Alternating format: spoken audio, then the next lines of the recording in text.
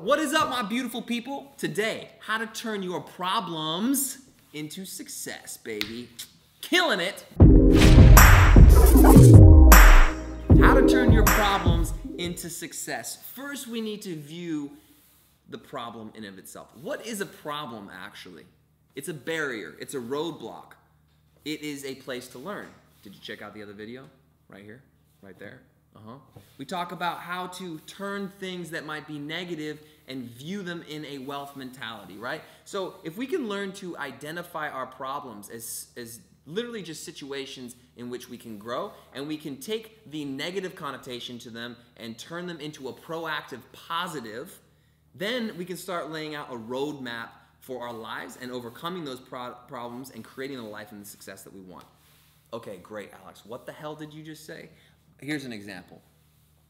If my messaging is, I'm inconsistent, right? Maybe I'm frustrated because my life is a mess. I can't seem to keep clear. I'm lacking clarity, and I'm trying to figure out what it is to do. Instead of saying, I'm lazy or I'm undisciplined, I would say how to become more disciplined, right?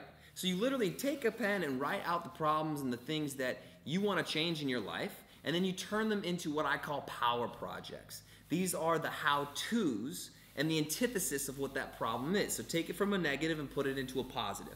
How to become disciplined, right? Then give yourself 3 things that you can do. Well, I can get an accountability partner. I can create a calendar. I can start mapping out and scheduling my days before they begin. And then you start actually putting practical things into a list that you can start working on every day. You put that list into a timeline. That timeline becomes goals that you set, and then now all of a sudden you're beginning to see the change that you want. The thing is it's not just enough to identify the issues that we have in our lives. We have to actually be proactive and create a plan for overcoming them.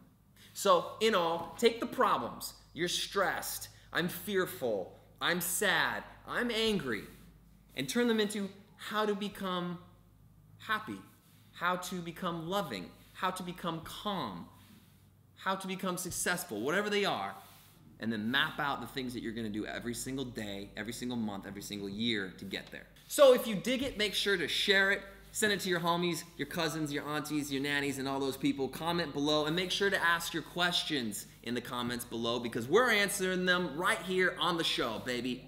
Ow!